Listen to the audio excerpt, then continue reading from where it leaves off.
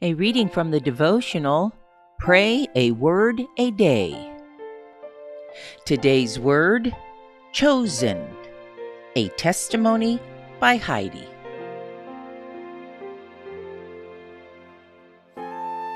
Just as He chose us in Him before the foundation of the world, that we should be holy and without blame before Him in love. Ephesians 1:4. I enjoy remembering the evening my husband and I watched our local orchestra perform. The conductor explained their next piece was unique, composed in such a way to allow each type of instrument to sound as if it had a solo. These players had been chosen with care by the conductor. They understood the beauty of the dance. Listening, I sat in awe, hearing a crowd of musicians play together, yet every person's part was significant. Like that symphony, my part in this dance of faith is small, but important.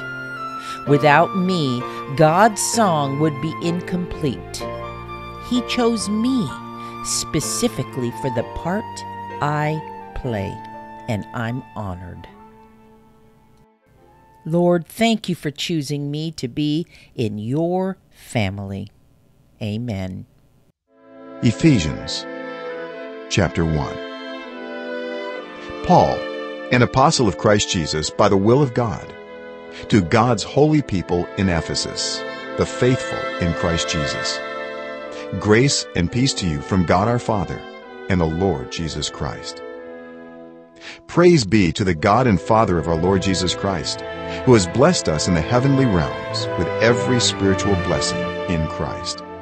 For He chose us in Him before the creation of the world, to be holy and blameless in His sight.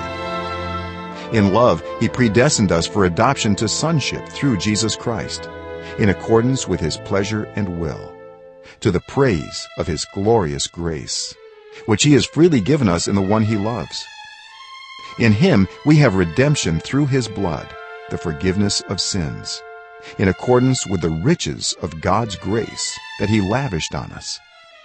With all wisdom and understanding, He made known to us the mystery of His will, according to His good pleasure, which He purposed in Christ, to be put into effect when the times reach their fulfillment, to bring unity to all things in heaven and on earth under Christ.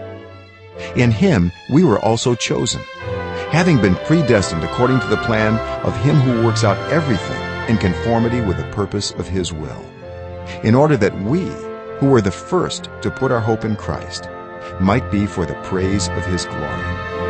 And you also were included in Christ when you heard the message of truth, the gospel of your salvation.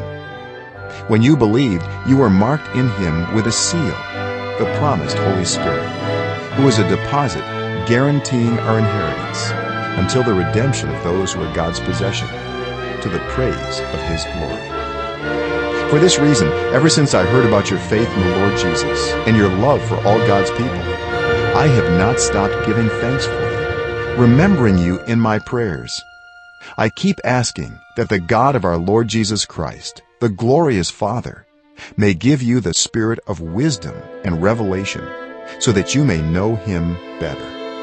I pray that the eyes of your heart may be enlightened, in order that you may know the hope to which He has called you, the riches of His glorious inheritance in His holy people, and His incomparably great power for us who believe.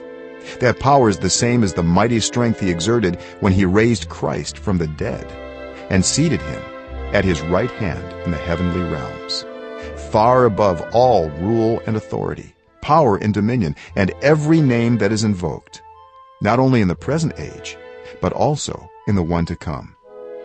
And God placed all things under His feet, and appointed Him to be head over everything for the church, which is His body, the fullness of Him who fills everything in every way.